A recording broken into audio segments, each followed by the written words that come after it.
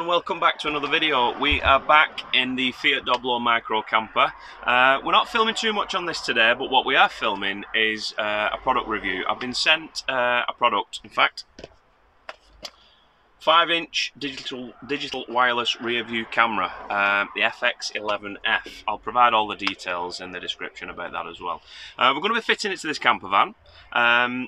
When I've looked into it, it's a relatively easy fit. They contacted me, asked me would I have a look at reviewing this product, and it fits in brilliantly with what I do. It's going to be fitted to this camper, so when this goes up for sale, it will be with this as well.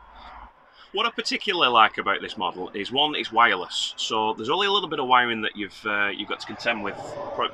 Obviously the back lights where we're going to pick up on, but for when a camper's already converted, this is great as an aftermarket product. The front just plugs into the cigarette lighter, the back, a little bit of wiring on the lights, but not much, so there's no permanent cable that's got to go front to back, so anybody that's got a camper that's wanting one of these can fit one after.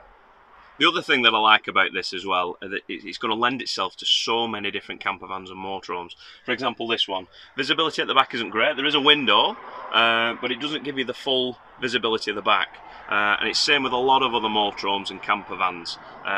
Whether it's seats that's blocking the view, whether you've not, completely blocked off altogether, this will help you as a reversing aid. Okay, so ready for unboxing. So this is the FX11F digital wireless rear view set, basically. So quick look at the features. We've got it's waterproof, wide angle camera, a 5-inch colour display, night vision, wireless transmission, and quite a good screen actually, 720p, and it's also a DVR, so it's going to record anything that it picks up on the camera. So let's have a quick look inside. Straight off, that is our 5-inch colour display. Obviously you get the manuals and everything else how to use it. And then underneath here, straight off, that is our rear view camera. So that's going to be fitted towards the back. Got a couple of extra long wires there to pick up on the wiring that we need. Monitor charger, so there we go.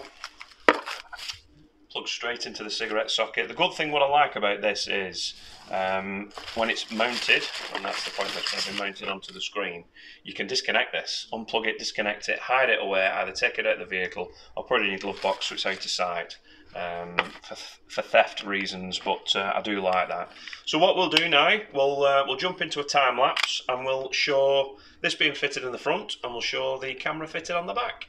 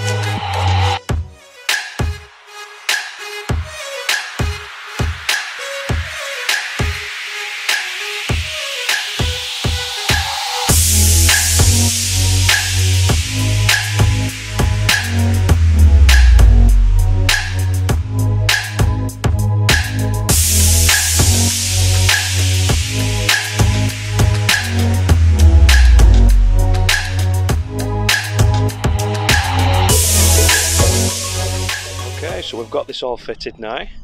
As you can see, little camera there, quite central to the rear of the vehicle. Luckily this door is wider than the other one, so I managed to get that further over, which is quite central, and you can tell actually on the camera. So everything's back now.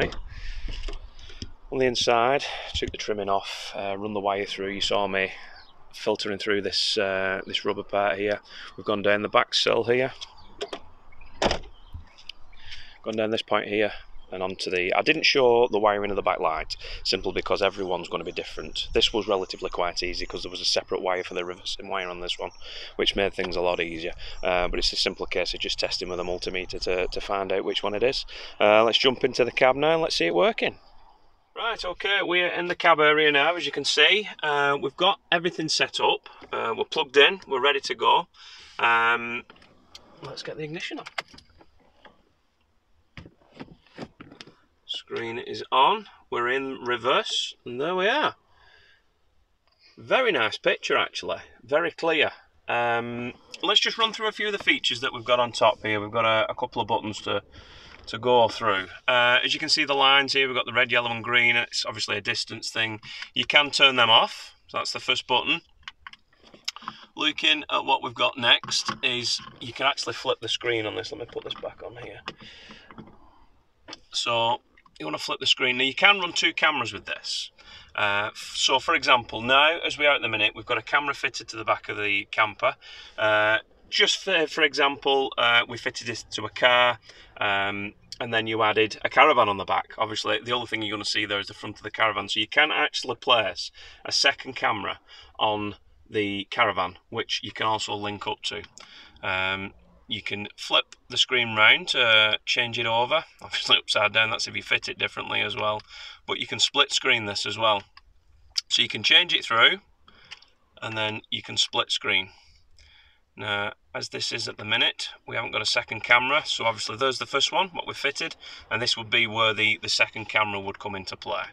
So you can choose either one camera or the second camera or both together.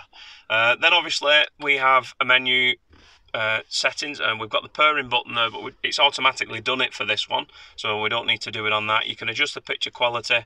We've got the settings on there as well, which we can run through, and we've got the play device. I've just run through this a couple of times. It's basically just showing the last couple of recordings that we've got, and then obviously got a recording button on there. There's a feature for formatting the SD card, which is in. We've already got one in this as well, which you can do through the device.